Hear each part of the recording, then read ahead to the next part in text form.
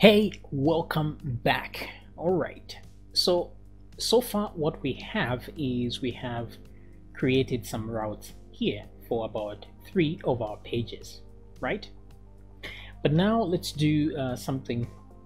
Let's see how we can transfer information to these routes. And before we do that though, I want to show you a shortcut for routing. So for example, this route here specifically, this one is user, so it means if we type user at the end there, we go to that particular page.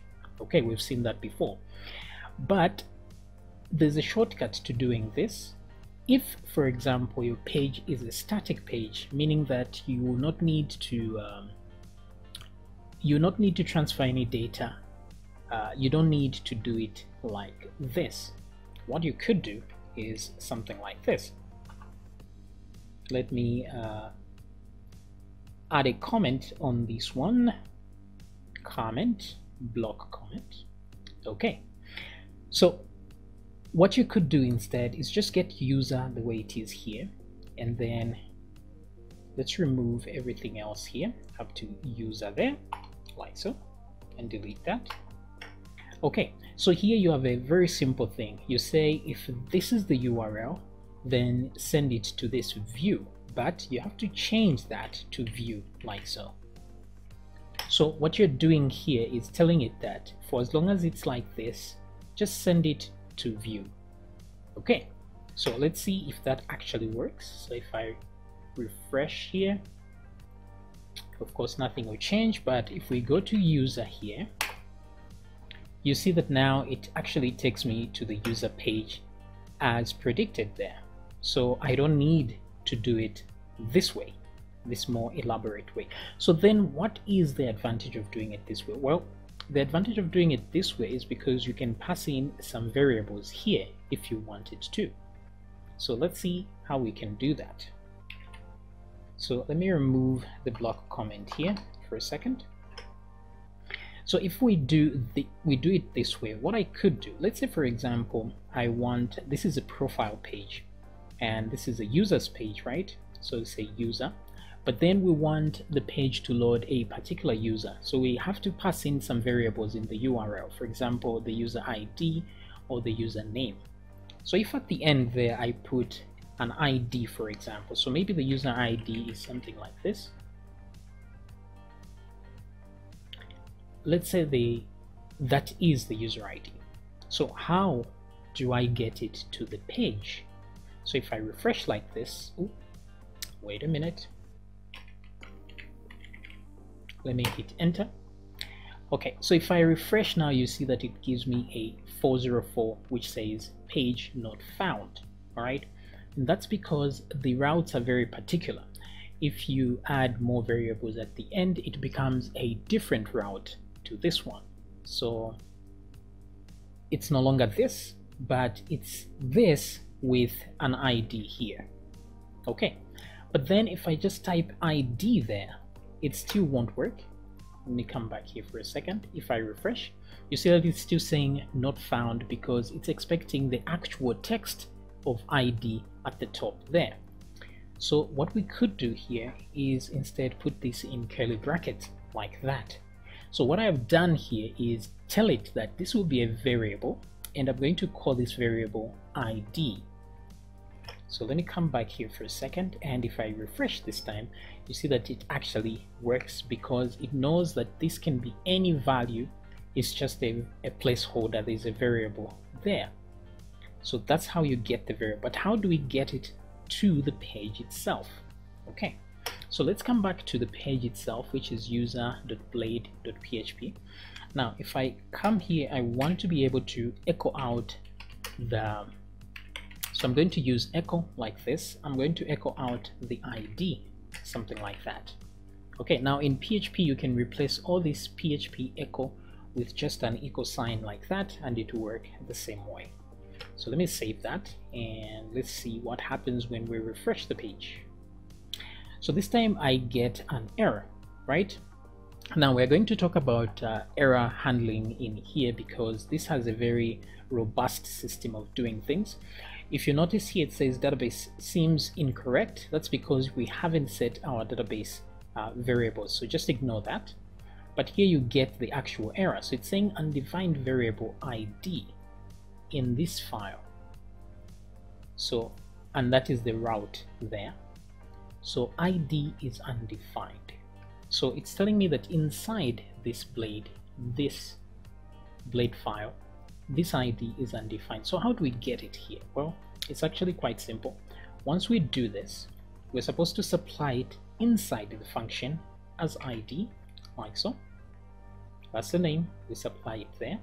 And once we supply it inside the function, it means it's available for use here. So here, for example, I can, if I want to, I can echo out the ID like that. So let me come back here for a second and refresh. So you see it echoed out there, but still we have that error because we still haven't transferred it to the view itself, but we've echoed it there. So it means it's being recognized as a variable there.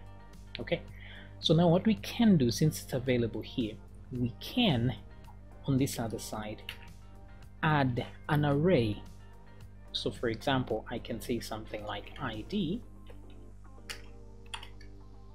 oh wait a second, comma there, and then I'll put ID. So I'm creating an array here. I can put a comma here and put another variable. If I had another variable there, that's not a problem. I can do that. For example, if I say me is equal to something like so, right? Then here I can add that. Let's say me is equal to the actual variable me, something like this. So this is how I pass in variables into the view. So since we have this ID, if we go to the view here, it will be available now. So we should get rid of that error now. So if I refresh, ooh, syntax error unexpected. All right, so let's see, where is this?